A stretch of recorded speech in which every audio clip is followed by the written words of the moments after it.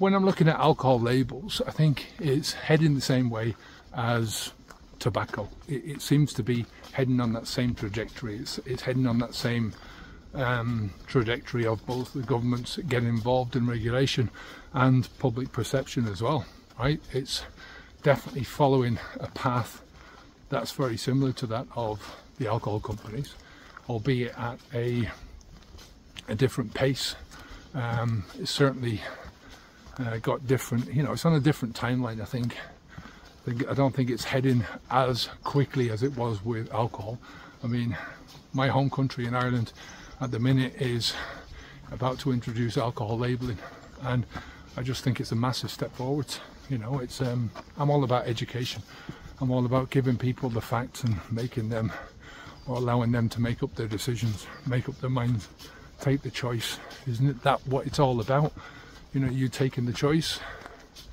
So, you know, these warnings are going to include the dangers of drinking alcohol while you're pregnant, if you're a lady obviously, the risk of liver cancer, liver disease, other kinds of fatal cancers.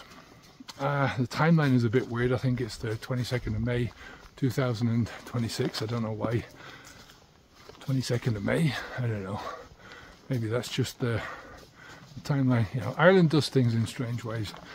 We introduced the smoking ban on the 1st of January.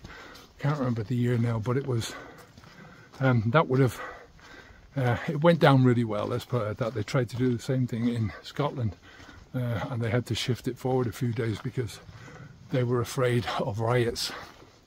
I think they were afraid of something similar in Ireland, but it didn't happen. I don't think it would have happened in Scotland either, to be honest. But there you go. But like I said, I think it's a good step forwards. I think education is the key here. You know, you educate people. You don't force people. I mean, we don't want angel dust to be legal, right? We don't want the illegal drugs streaming into your country and killing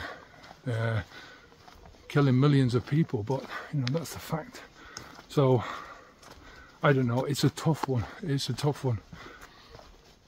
I've got no answers when it comes to whether drugs should be made legal or not. I think there's arguments on both sides of that. I think certainly if drugs were legal, they'd be cleaner, but you know, yeah, there's the opposite side of that as well. You know, people are much more inclined towards the instant gratification mindset these days, and the easy way out. So yeah, I don't know, it's easy to get into these things and hard to get out of them. Yeah, take care anyway, speak to you soon. Onwards and upwards. Bye now.